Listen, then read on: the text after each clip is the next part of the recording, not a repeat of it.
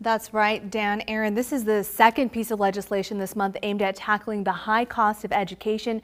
But the different thing about this bill is that it's not need-based. It would apply to all full-time students who are California residents, regardless of income. And if approved, it would be paid for by millionaires.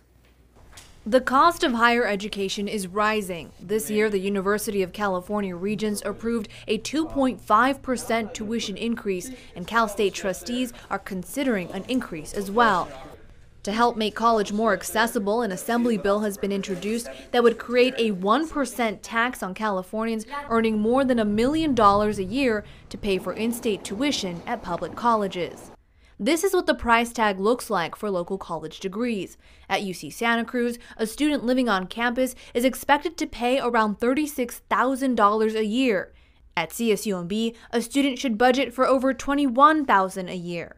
At the community college level, tuition is much less, at about $1,400. But as the president of Monterey Peninsula College explains, their students are often juggling school with other commitments. Our students are making decisions about how many classes they can take, how much they can possibly work while they take those classes. And they are, they're very real-world, challenging decisions. Sometimes the cost of a textbook is an insurmountable barrier for our students. More than 60% of Cal State students and at least half of UC and community college students have tuition fully covered by existing financial aid programs.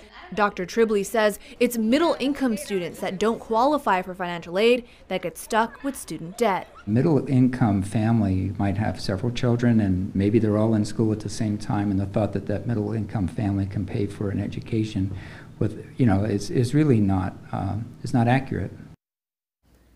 Now, free college statewide is yet to be seen, but a few California cities have already gotten a head start. In the fall, San Francisco will make community college free to all city residents. And this month, San Jose launched a scholarship program that would cover 2 years of community college for hundreds of low-income students. Aaron, Dan. All right, Bianca, thank you. Thank you, Bianca.